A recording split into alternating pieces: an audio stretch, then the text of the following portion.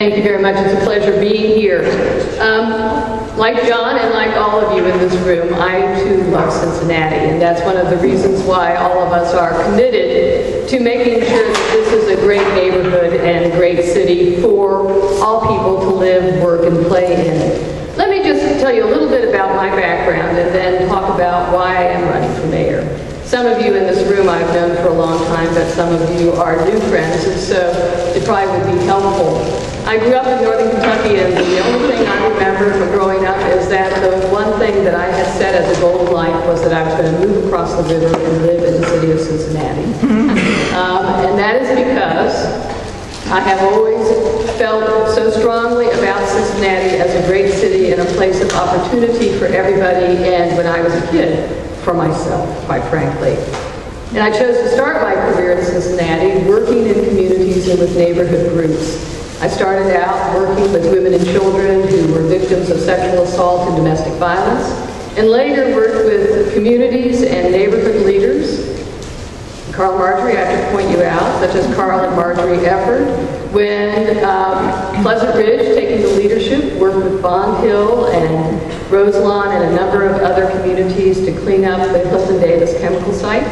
And as a result of our efforts in coalition with many other neighborhoods throughout the city of Cincinnati, we actually made a big difference. We adopted Title X, local enforcement for the air code, and we also established the Office of Environmental Management. Both actions were critically important as we were working in the 1980s and 1990s to make sure that neighborhoods could be safe from exposure to toxic pollution and hazardous waste. And actually it was that work in communities that caused me first to choose to enter into public service.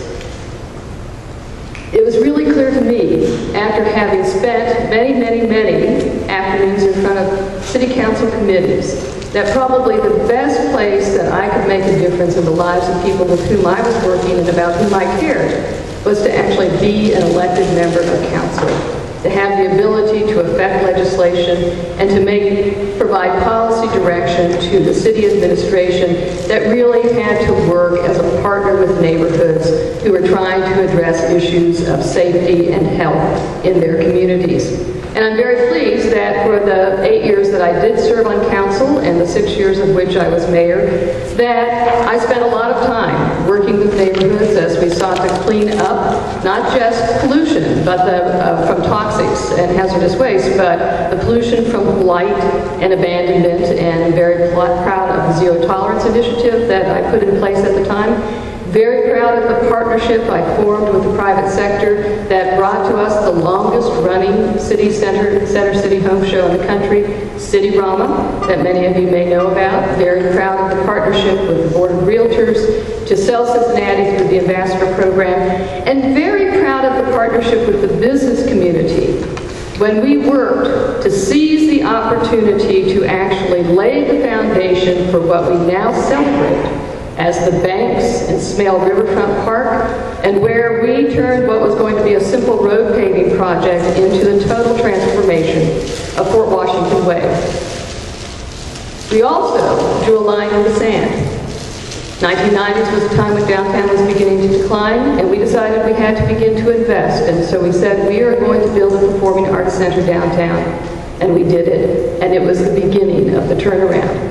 The interesting thing about those stories of performing arts centers and laying the foundation for the banks when it was simply a railroad siding and a mud pit is that many people thought that those were bad ideas. They thought that the banks will never happen. Why are we spending that money? Why are we building the Aronoff Center? And so when I hear people talk about good ideas versus bad ideas, I have the experience to know the difference between the two, and that's why the streetcar is a very, very good idea. And why the parking deal, which I will be happy to answer all your questions about, is also a very good idea in terms of leveraging the city asset so we can invest in growth and development. Well, now I'm running again. And so why am I running for mayor of the city of Cincinnati? I'm running because of the young woman that I met on an elevator when I happened to be going to an appointment in a downtown office building, and she got on the elevator, she looked at me, it was clear she recognized me, and she said to me, "My mother voted for you." Fortunately, she didn't say her grandmother voted for you. But anyway, she said, "My mother voted for you." I said, "That's great." She said, "I just came back from Chicago." I said, "That's wonderful. I hope you like Cincinnati." She said, "The reason I came back is because of all the work that you did when you were mayor, because my mother told me about what we did, what you did and what others did to make this city what it is today." And so I'm running because I have a bold vision for this city, which is a city that is growing with a vital city center surrounded by thriving neighborhoods, a place where our children and their children want to stay, and other people's children want to come, because it has a strong economy, it has great neighborhoods, it has an inclusive community, it has great schools, and it also has responsible leadership. And so when we think about a strong economy, I'm very proud of the fact that I participated in the formation of Go Cincinnati, the city's economic development plan, which is resulting in investment in 6 key areas of the city based upon the revenues that we are going to get back so we can support services and expand our investments in neighborhoods. And we are seeing results. In the last 2 years alone, actually from 2008 to 2010, we have seen a growth in 7,000 jobs either retained or created, according to the city's former economic development department. We are investing in growth and development and are beginning to see revenues in the city increase as a result of our strategy of bringing businesses and jobs into the city and into our neighborhoods so that people have opportunity. But we have to do more. That's one of the reasons why I do support the parking deal. As we leverage an underutilized, undermanaged asset, modernize it, bring it into the 21st century, but also generate a revenue stream and generate the resources with which we can do further investment in places like the I-71 Martin Luther King interchange, which we know will develop 7,000 new permanent jobs as a result of that investment. But also what we know is that once we do that, the city is going to have to partner with UC and Children's Hospital and take advantage of all the research that is coming out of those institutions and help them put on the ground at Reading and Martin Luther King a research park which will stimulate not just the further commercialization of research coming out of the uptown area, but stimulate the further growth and development in Avondale, in Coreyville, in Clifton, in Mount Auburn, and Clifton University Heights. Not a pipe dream. It's already in the planning stages. It's already under discussion. Great neighborhoods. I spent the last 6 years working in neighborhoods to give them the tools and resources to make sure that they can turn their dreams and visions into concrete reality. And we are making a difference. Evanston is implementing its housing strategy in partnership with the Port Authority. Walnut Hills, College Hill, Westwood, East Price Hill, the list goes on and on. This is not an issue of downtown versus the neighborhoods or the city investing only in over the Rhine and neglecting the neighborhoods. That is the rhetoric of the past. We have to go forward as a community, and I am very proud to be part of a council that created the Innovative Focus 52 Fund to leverage city dollars so that neighborhoods can actually benefit from transformative investments such as the Jordan Crossing in Bond Hill, which we will see as a mixed-use commercial retail development. And when we look at a conclusion, as we look at the future and understand that all members of our community have to participate in the prosperity and opportunities created, what we have to do is make sure that the city sets the standard.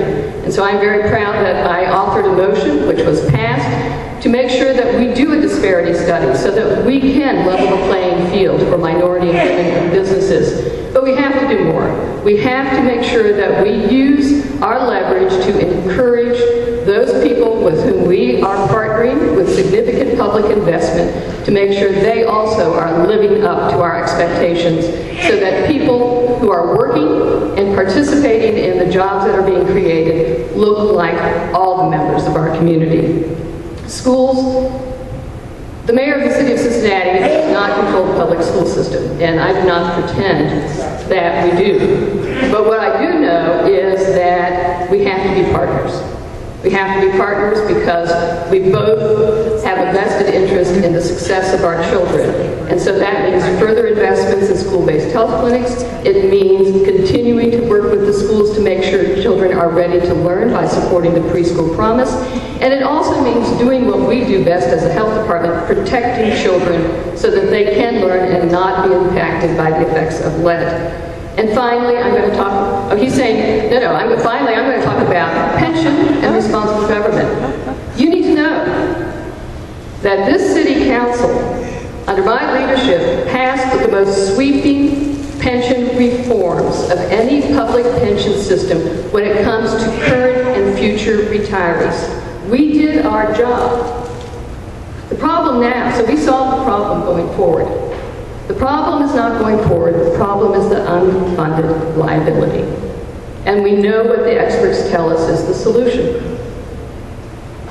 It's not a mystery. Change the 3% compounding COLA to a simple COLA indexed to inflation and capped.